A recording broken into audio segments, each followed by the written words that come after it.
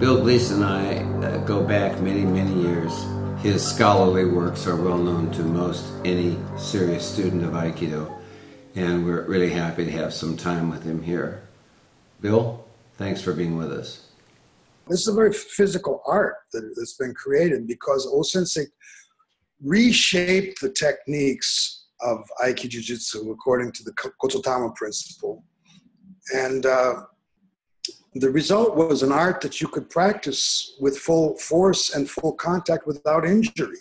And therefore you were able to develop yourself without any holding back. You were able to develop a greater degree of sensitivity, a greater degree of intuitive perception, and so forth. It is a form of Budo, and Budo is also a subdivision of Shinto.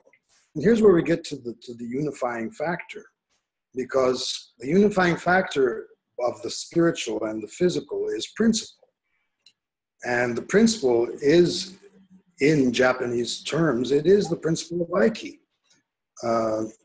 But it's existed since time immemorial, through far back as we know. I mean, it's the foundational principle of all the major philosophies in the world, beginning with Indian Hinduism. And as I think I've stated before, I think the problem or the subject matter, or however you want to phrase it, can't be divided into two categories.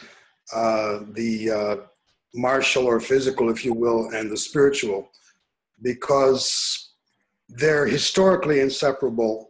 And actually, if we don't understand the nature of Aikido itself, certainly in the terms that Sensei expressed it and manifested it, then there's no way we're going to know how to practice it.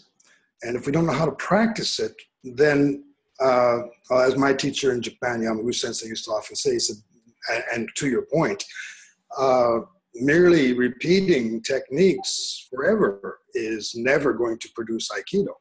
It can't be grasped. And this is what in Japanese is called himitsu, which means literally secret.